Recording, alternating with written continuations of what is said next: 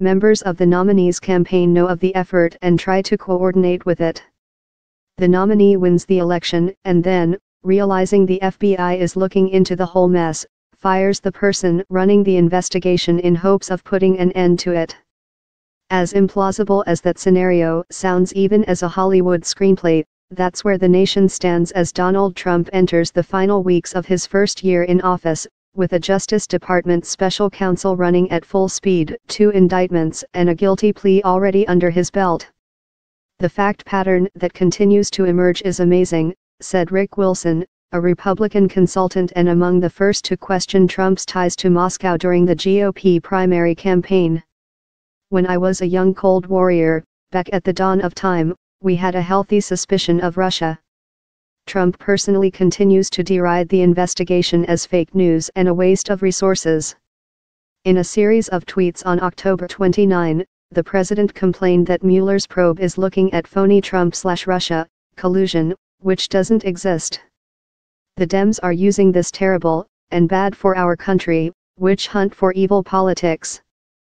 Facts that have emerged over the past year, however, suggest otherwise.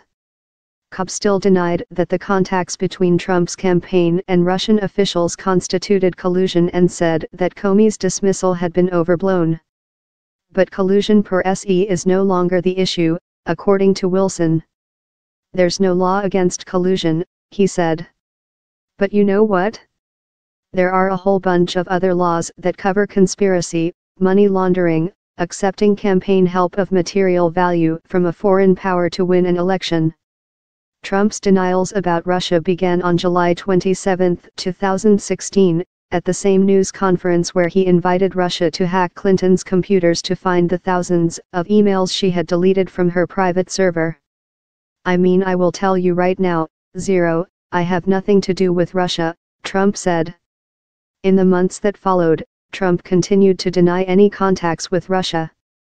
After the October 7, 2016, statement by the Department of Homeland Security that Russia was interfering with the election, he questioned that analysis. At the October 19, 2016, presidential debate, when Clinton said that Putin preferred Trump because he would be Putin's puppet, Trump argued that it was impossible to know who had done election-related hacking.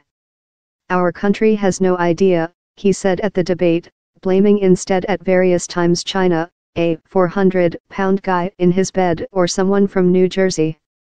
Trump for the first time acknowledged that the hacking was done by Russia at his January 11, 2017, news conference 5 days after the intelligence community's release, but since then he has reverted to calling the Russia story a hoax and an attempt by Democrats to pin blame for their election loss elsewhere.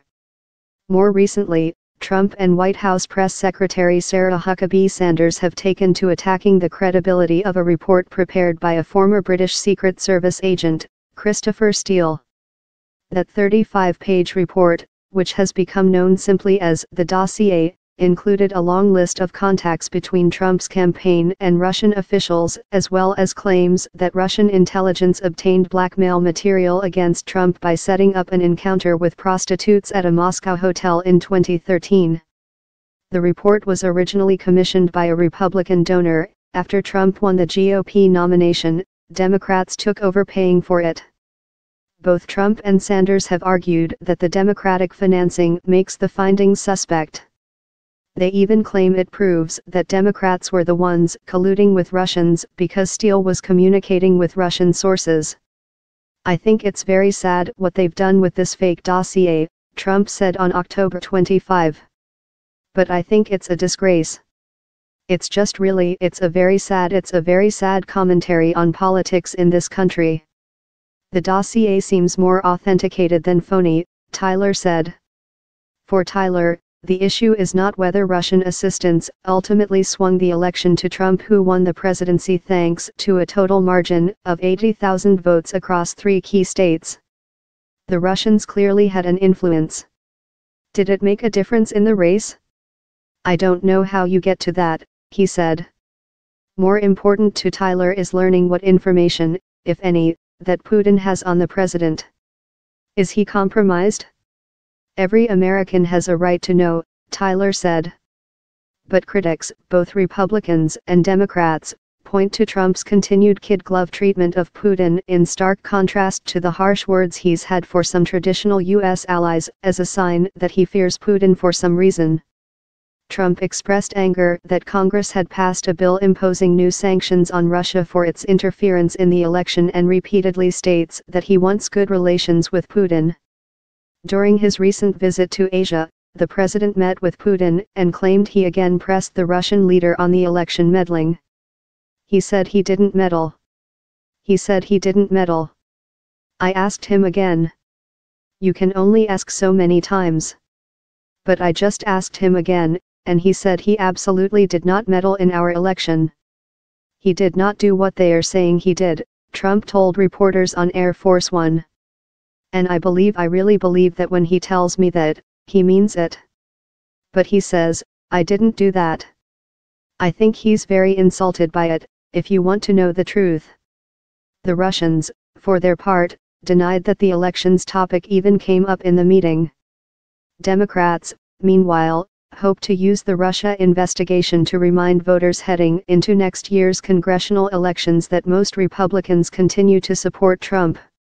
The Democratic opposition research group American Bridge even created a website with a Russian URL to drive home that message.